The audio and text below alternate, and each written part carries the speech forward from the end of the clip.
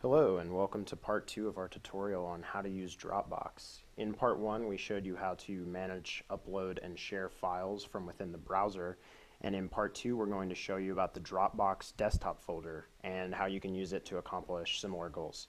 So we're going to need to install the desktop folder. In order to do this from Dropbox, just head up here to your account name, hit the drop down, there'll be an install button. If you click it, you get linked over here. The Dropbox folder is a free download for Windows, and you can just click here to get the link to the executable. If you're on Mac, Linux, or mobile, just follow these links down here. I'm going to go ahead and get the Windows version for now, and it'll just automatically start downloading. Once the download finishes, just start installing the program, and it'll walk you through the process.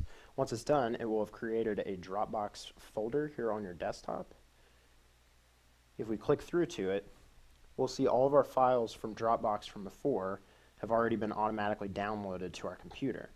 So you'll see this check mark, which means that they're synchronized to Dropbox, but these are actually local files on your computer. You can see when I mouse over here, Windows actually has a size for our test.docx. Also, all of our pictures of cars are in here as well. And so this is really handy for keeping all of our files in sync between Dropbox and our local computer. You can also use it the other way too. So let's say I have this stock image here.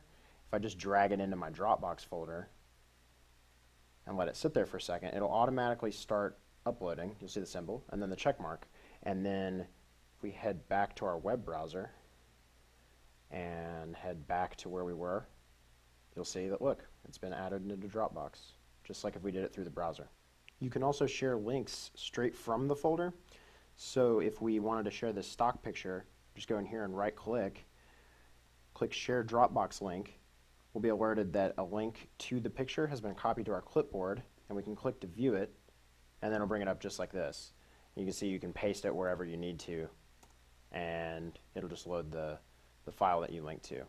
And so you can send that to anybody quickly that way.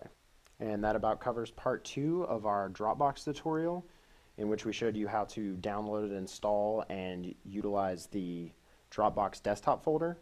We hope this has been helpful, and we hope you have a fun time cloud computing.